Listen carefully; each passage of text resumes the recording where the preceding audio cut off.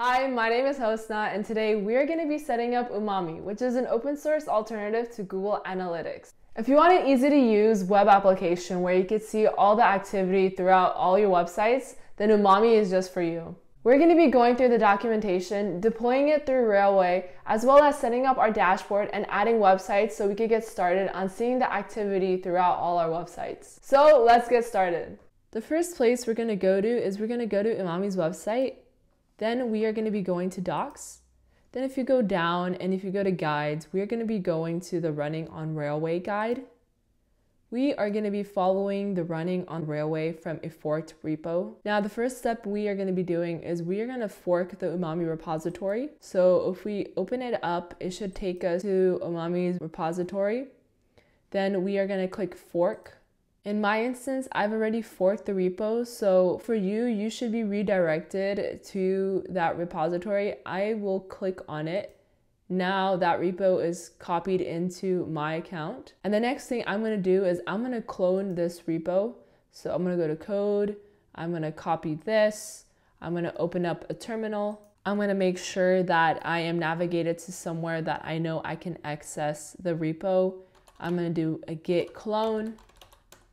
Paste whatever I just copied, wait until it's done cloning, and then I will bring that folder that I just cloned right onto my screen. I can move my terminal back. We are going to be going inside the folder that you just cloned, and you are going to find the Docker file, and you are going to remove it. I'm going to move it to trash. Now, once you remove it to trash, you're going to go back to your terminal. You're going to do a git status to make sure that you have removed it. But before you do a git status, make sure that you cd into that repo. Now you can do a git status. And you see that you just deleted the Docker file, which is good. What we are going to do is we're going to do a git add. And you're going to do a git commit. And you're going to do a git push. Okay, so that's great. Now you could go back to GitHub and make sure that that Docker file is no longer in that repo, which looks like it is not, which is great. So we are done with that first step. Once you have forked the Umami repo and deleted the Docker file from that repo, we are going to create an account on Railway. If you already have an account, that's great. You don't have to create it again. In my instance, I already have an account, so I'm just going to go to my account. I'll do it side by side so we could still follow the instructions. Great. We are going to create a new project. So start new project, and we are going to do deploy from repo. And the repo that you want to select is the Umami repo that you just created. So that would be right here. And what you want to do is you want to add some variables. The variables that you want to add, as mentioned here, is you're going to add hash salt. Now, if you read in the instructions, it says that hash salt is just a value to a random string. So what I'm going to do is just want to put random string in there. The next variable that we are going to add is we're going to add port. So that is port, and that's going to be at port 3000. And then the next variable we are going to add is right here, database type. We're going to add that, and then it's going to be Postgres. We're going to add that. And the last variable we are going to add is host name. And that's going to be this whole thing right here. Make sure you copy it correctly. No white spaces. And we're going to add that. So once that's done, we can deploy what we just built. And to do that, it's already building it.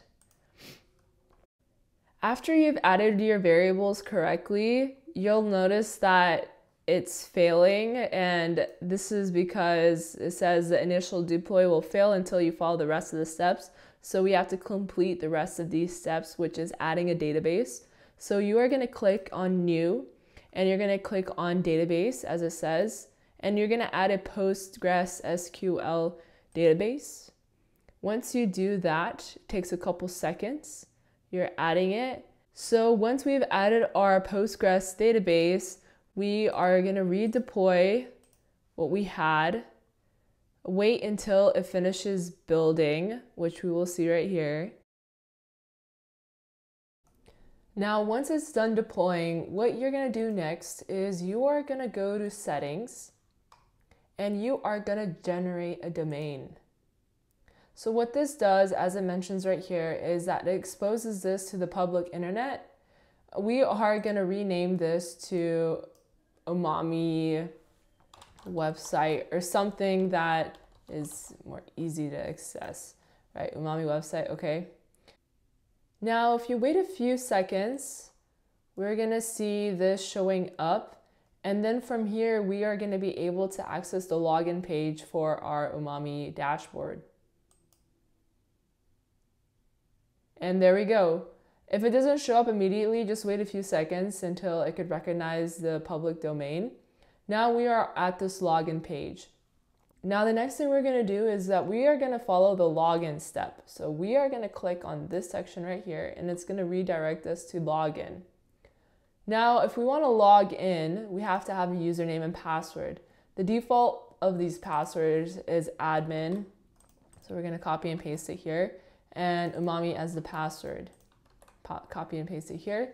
If we log in, we are able to access, this is our dashboard. Now, what you want to do is that you want to go to settings and change that password. So please change your password. You just go to profile, change password, and put whatever password that you want to use. Then the next thing you want to do is we are going to start adding websites. I'm going to make this screen a little bit bigger. We're going to go to settings. We're going to add a website. Now, a website would be anything that you're hosting that has a custom domain. I've tried using the generated domain that Vercel gives you after deploying Next.js app, but that doesn't work. Maybe there's a workaround, but I haven't figured it out yet. But for instance, I have a personal website called hostnocostomy.com. The name is, I'm going to call it portfolio. I'm going to save it. Now this is one of the websites that I have. Now this doesn't automatically start tracking your data for your website because it doesn't have a tracking code to do so. So if you go back to settings, we're going to copy this code and it shows you what the code looks like and it tells you to place it on the head of your website. So I'm going to copy this. I'm now going to show you where I've placed it within my Next.js app. I'm using Next.js 13 and I'm using the app repository.